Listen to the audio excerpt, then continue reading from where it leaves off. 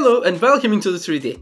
In the previous tutorial, we'll learn how to edit the pivot point of an object, and in this one, we will look at how to center the pivot point of an object or objects. First, you must select an object.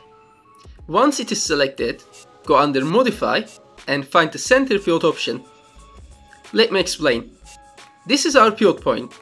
When I apply the center pivot, it will move the pivot point of the object to the center. Let me unhide and use another object. You can see where the pivot point is. So this pivot point is the control point of the object. When I rotate this, it will rotate from this point, it will scale from this point, and it will also move from this point. Let's go under Modify and apply Center Pivot. Now it will move, scale, and rotate from the new pivot point location. Great! I think it is clear, but let me show you one more thing. For this one, the pivot point is currently set at the bottom of the object. Instead of going under Modify, this time find this shortcut on the Poly Modeling shelf, click on it, and you will see that it is a shortcut for the same tool.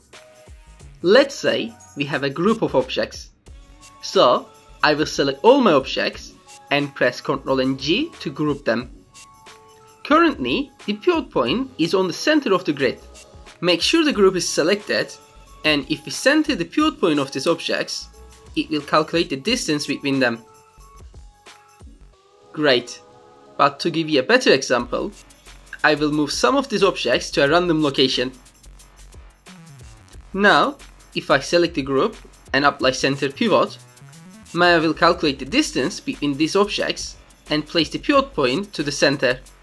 So this was how to center pivot point of an object using Autodesk Maya. If you like this tutorial, please comment down below and don't forget to like and subscribe to my channel. Once again, thanks for watching. I see you guys next time.